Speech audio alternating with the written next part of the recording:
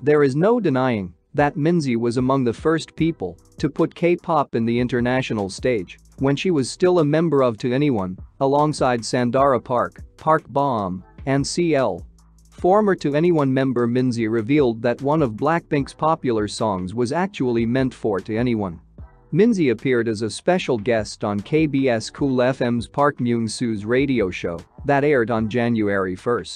On this day, she shared various stories and talked about various topics. In particular, Minzy caught the attention of listeners when she revealed that BLACKPINK's As If It's Your Last was actually given to Anyone. She stated that this song was actually given as a demo song to them. Minzy said they were supposed to record the track when they were still together as a group. However, they were not able to do it since there have been many other great tracks assigned to them. Minzy stated that the song was proposed to Anyone when they were preparing for the Come Back Home album. She also added that her favorite song from the album was I'm the Best.